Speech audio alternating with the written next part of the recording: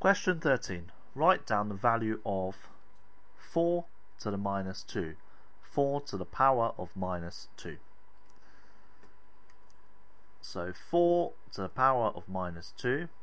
The minus means 1 over, so that's 1 over 4 to the power of 2, or 4 squared, so that gives us 1 over 16, 1/16. Part 2 says 64 to the power of 1/3.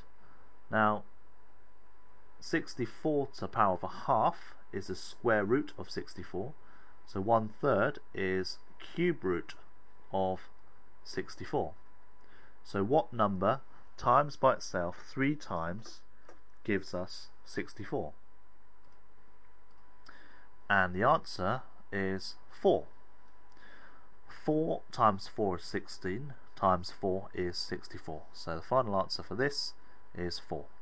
Now question 3 is worth 2 marks, and for part 1 you have to put 1/16, nothing else, and for part 2 the answer is 4. And that's it for question 13, part 1 and 2.